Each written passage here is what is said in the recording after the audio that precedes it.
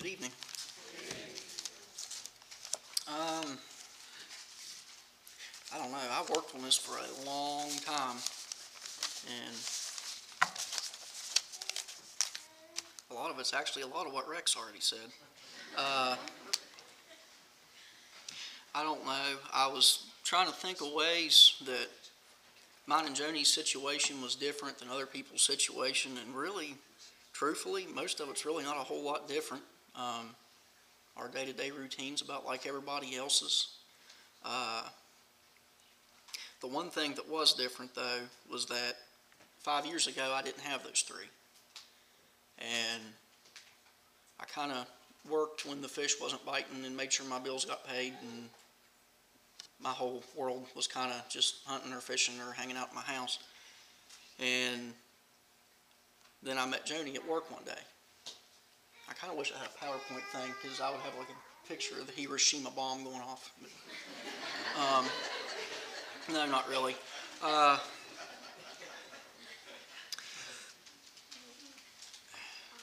No, actually, what really impressed me about Joni was that she was kind of left to raise those two kids by herself, and she did such a great job with them. And she was always interested in the Bible, and she always had questions, and we talk about it a lot. And I've always liked kids. So it didn't take me very long to get attached to R2. I don't know, maybe 6 months after we started seeing each other, I switched jobs and went to a 12-hour shift, and she got on full time, and the kids started hanging out at the house more. And before long, on my days off, I'd just keep them while she was at work. And one of the funny things is that before we got married, everybody said, well, your first 2 years are always the hardest. That actually was not true with us. Actually, the first 2 years were really great. It was the maybe 3 years that we were dating or seeing each other. That was the hard part, because the kids were back and forth, and we were always running them back and forth, and we had 2 houses to clean and 2 yards to mow and 2 sets of bills and 2 bank accounts. And laundry was a disaster because the kids had clothes at my house and at her house, and Jeremiah was walking around in 2 socks that didn't match because I had one and she had one. He didn't know where anything was. So whenever we got married, all those problems went away just immediately, and it just seemed so much easier to have everybody in the same house.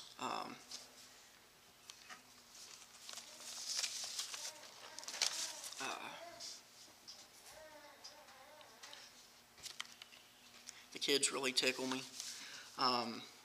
Jackie is exactly like her mom in every way, and they spend a lot of time together, do a lot of stuff together. Joni and Jackie are really outgoing.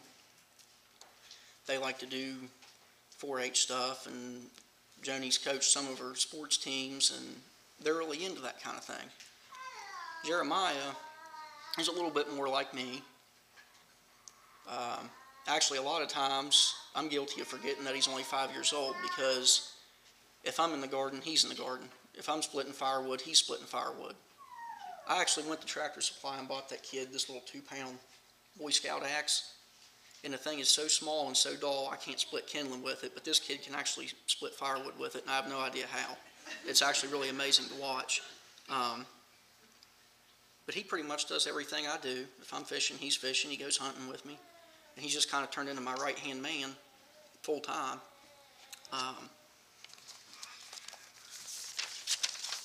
And that's always been really important to me. That's how my dad was with me and Dustin. If he was doing something, we was doing it too. And that's how Mom was with the girls.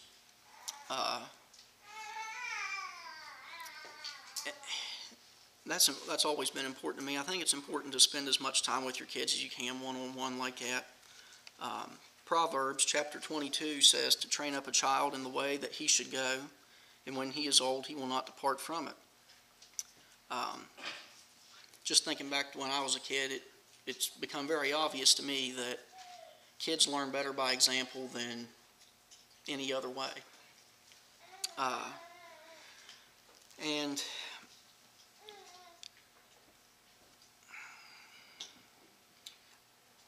my goal personally is just making sure that the kids can see that living an honest, simple Christian life is the happiest, healthiest lifestyle you can have. So me and Joni both are really careful to try to show them that and try to spend as much time with them, keeping them involved in the things we're involved in. Deuteronomy in chapter 6, starting in verse 6, "And these words which I command thee this day shall be in thine heart, and thou shalt teach them diligently unto thy children, and shalt talk of them when thou sittest in thine house, and when thou walkest by the way, and when thou liest down, and when thou risest up. And thou shalt bind them for a sign upon thine hand, and they shall be as frontlets between thine eyes. And thou shalt write them upon the posts of thine house and on thy gates." And most of the point of that was that throughout your daily routine, it should really show that you have that godly mindset. The one thing about our situation, like I said, is really different is I got 2 kids overnight, and one of them was a little baby. The other one was 8. And I was just thinking about that the other day. It's I'm 29 now, and in 4 years I got a kid that's going to be old enough to drive. So I had to shift gears really fast. But one thing that I picked up on real quick is these kids are like sponges. They just soak up information. And if you're not showing them good stuff, it doesn't matter what you're showing them, they're going to pick it up. So if they're not seeing a godly lifestyle, they're going to learn something else. Another thing that I learned real quick, and again, I kind of got to give Mom and Dad credit for this because I just picked this up watching them as a kid, is that it's really important for me and Joni to communicate, hey, what's going on with Jackie? Hey, what's going on with Jeremiah? And make sure that we're on the same page. It doesn't do me much good to tell Jeremiah one thing and Joni to tell him something else. It just kind of sends a mixed message. Now lately, Jeremiah's learned this new trick, and I'm sure everybody that's raised kids has already seen this trick. He'll come to me or he'll come to Joni and, hey, can I do this? Well, if I say, no, you're not going to do it. If he don't like the answer, he'll go find the other parent. Hey, can I do this? And most of the time our answer is the same, but every once in a blue moon he'll catch you off guard. He caught me the other day. Me and Dad was working in the garden, and Jeremiah was too. But after a while he got bored, and Dad had given him a BB gun. Which, what in the world can go wrong giving a 5-year-old, But he gave him a BB gun. And Jeremiah comes around after a while, and he says, Dad, can I shoot at that bird up there on the power line? It's one of them little Daisy Red Ryder, like the little one cock. I can throw a rock harder than the thing shoots. And the thing's way up there on the high line. Oh, yeah, sure, knock yourself out. I never figured he'd touch it anyways. That was all fine and dandy, and then Mom comes home, and Jeremiah's telling her, we did this, and we did that, and we worked in the potatoes, and I shot at the birds up on the power line, and Joni says, I told you not to shoot that gun up in the air. Now, that particular day I didn't get in trouble, but you can get in trouble that way. Usually when that happens, Jeremiah is not the one gets in trouble. If he says, well, Dad and Pawpaw said I can do it, well, then Dad and Pawpaw's in trouble. Nine times out of 10. So, you got to kind of watch. You got to make sure you communicate and talk to each other. Anymore, my go-to response is, what did your mom say? Or I'm going to talk to your mom about that. But Ephesians chapter 5, starting at verse 22. Wives, submit yourselves unto your own husbands, as unto the Lord. For the husband is the head of the wife, even as Christ is the head of the church, and he is the Savior of the body. Therefore, as the church is subject unto Christ, so let wives be subject unto their own husbands in everything. Husbands, love your wives, even as Christ also loved the church, and gave himself for it, that he might sanctify and cleanse it with the washing of water by the word, that he might present it to himself a glorious church, not having spot or wrinkle or any such thing, but that it should be holy and without blemish. So ought men to love their wives as their own bodies. He that loveth his wife loveth himself. want to read one more verse. 1 Peter. I really got to work on my handwriting. 1 Peter 3, chapter 3, starting in verse 1. Likewise, ye wives, be in subjection to your own husbands, that if any obey not the word, they also may without the word be won by the conversation of the wives, while they behold your chaste conversation coupled with fear, whose adorning let it not be that outward adorning of plaiting of hair and wearing of gold, of putting on of apparel, but let it be the hidden man of the heart, in which is not corruptible, even the ornament of a meek and quiet spirit, which is in the sight of God of great price.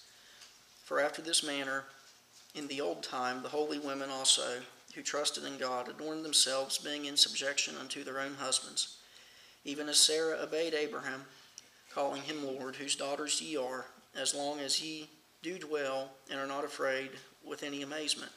Likewise, ye husbands, dwell with them according to knowledge, giving honor unto the wife as unto the weaker vessel, and as being heirs together of the grace of life, that your prayers be not hindered.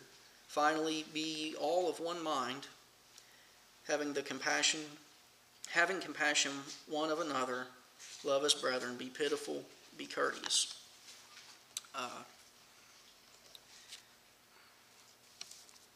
A lot of the reason, for me and Joni anyways, a lot of the reason that it's important to make sure we're on the same page and that we agree on how we discipline the kids and what the rules are and what the standard is. First off, it's just so we don't give the kids a mixed message, but more importantly, both of us want the kids to understand that me and Mom agree on what the rules are and we respect each other. And again, it's kind of a teaching by example thing, but sitting down and talking things out have really proven to be the best way, to handle that. Another thing I learned as a dad is that I got to work on myself. It's really hard to teach your kids something that you struggle with. Matthew chapter 6, starting in verse 31. Therefore take no thought, saying, what shall we eat, or what shall we drink, or wherewithal shall we be clothed? For after all these things do the Gentiles seek. For your heavenly Father knoweth that ye have need of all these things. But seek ye first the kingdom of God and his righteousness, and all these things shall be added unto you.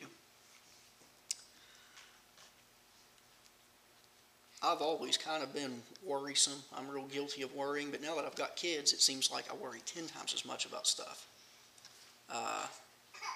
And I know the kids see that, and I'm always preaching to the kids, you got to work hard for the things you want to have, and you got to plan ahead, and you got to think stuff through. And I know for myself how easy, and that's all correct, that's all good stuff, but I know how easy it is to take that and step over the line and go into worrying mode.